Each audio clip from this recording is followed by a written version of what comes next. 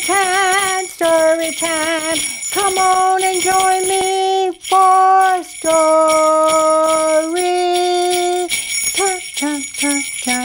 time. Have you ever lived on a farm? Or have you ever visited a farm? Well, on the farm, there live all sorts of animals of different sizes, shapes, and colors. Why don't I get you to shout out the name of your favorite farm animal? What's your favorite animal? A horse? Wow, that's a big animal. What does horses sound like?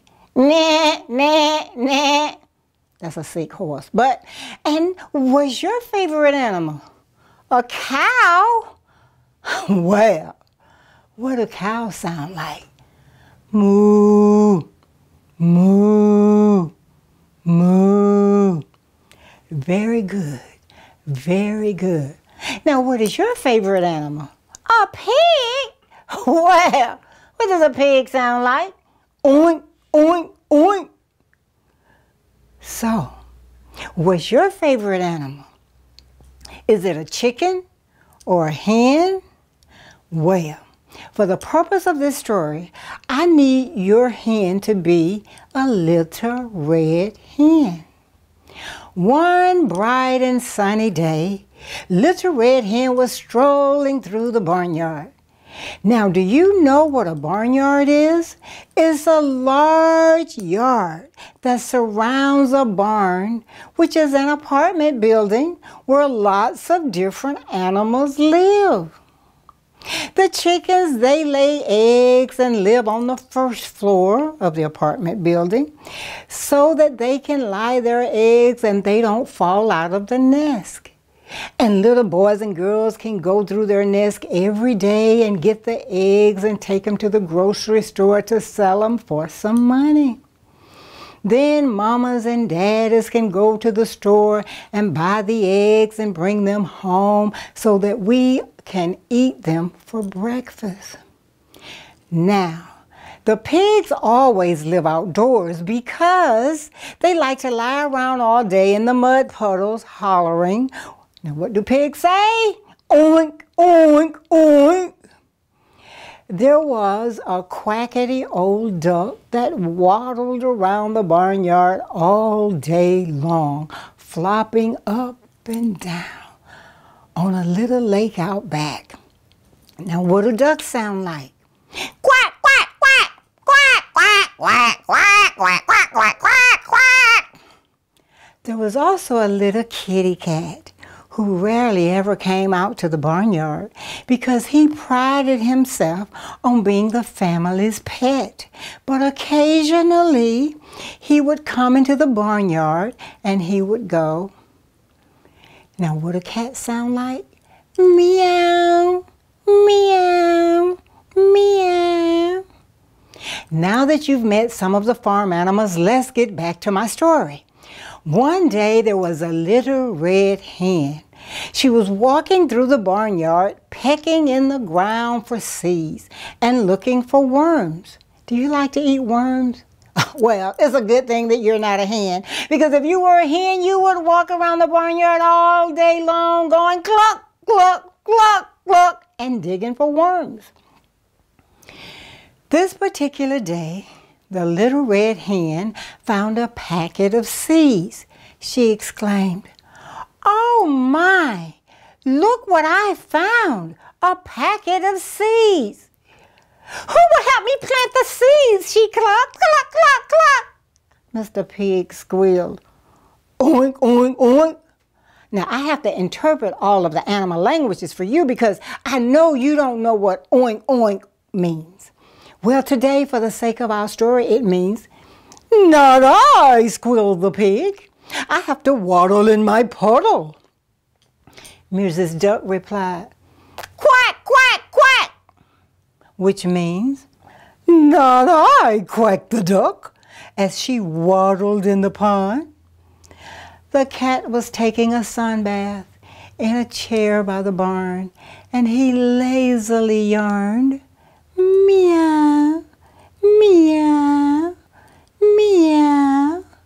Now let me interpret that for you. It means by now you have probably become a linguist.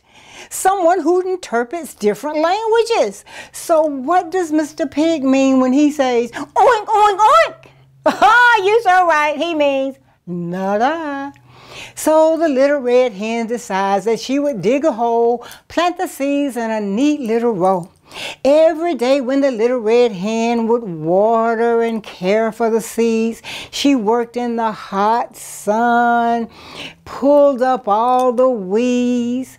As time went by and the seeds grew into plants and the plants grew taller and taller, and one day the plants were ready to harvest.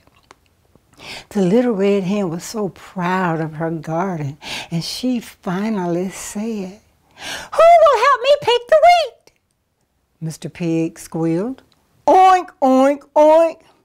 Now I need you to help me interpret. What does oink, oink, oink mean? Ah, you so right. It means, not I, said the pig. Miss Duck quacked. Quack, quack, quack. Means, not I, said the duck. Mr. Cat yawned. Meow, meow, meow. Which means, you got it, not I, said the cat. Then I will, cluck, cluck, cluck, the little red hen. The little red hen worked all morning long in the hot, hot sun, gathering in the wheat. After a brief rest under a tall shade tree, she clucked. Cluck, cluck, cluck! Who will help me take the wheat to the mill so that I can have it sifted into flour, so that I can bake it into bread? Meow, meow, meow, yawned the cat. Quack, quack, quack, quacked the duck. Oink, oink, oink, squealed the pig. Now what did the cat meow mean? Not I. What did the duck's quack mean? Quack. Not I. What did the pig's oink mean? Not I.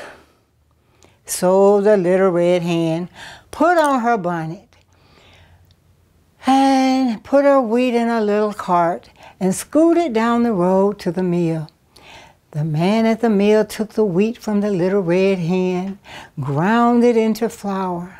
The little red hen paid the miller, took her wheat, and headed back down the road towards home. Once the little red hen returned home, she decided that she would sit in her rocking chair and rest for a while. Then she clucked.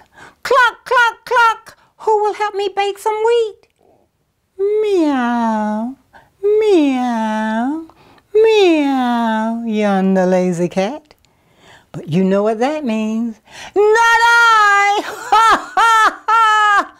Oink, oink, oink, squealed the pig. You know what that means. Not I! Ha, ha, not I! Quack, quack, quack, quacked the duck, which means, not I! Ha, ha! I will, clucked the little red hen. So she put on her apron, took out her pots and pans, baked up some delicious pans of bread. This time when the little red hen put the tasty pans of bread on the table for dinner, the aroma from the bread smells so good that she could smell it throughout the barnyard. The little red hen clucked, cluck, cluck, cluck. Who will help me eat this delicious bread? And the pig came squealing, oink, oink, oink. And the duck came quacking, quack, quack, quack. And the cat came yawning, meow, meow, meow.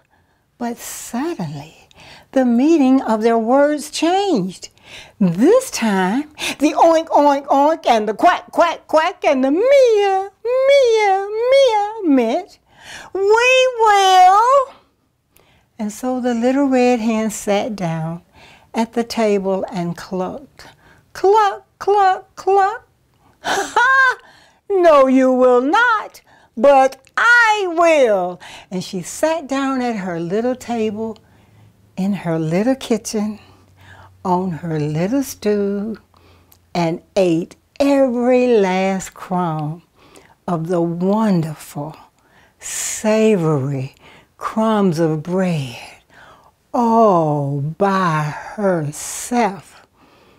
The moral to this story is that if you want to enjoy the tasty morsels of bread, you have to do some of the work before it's time to eat. Thank you.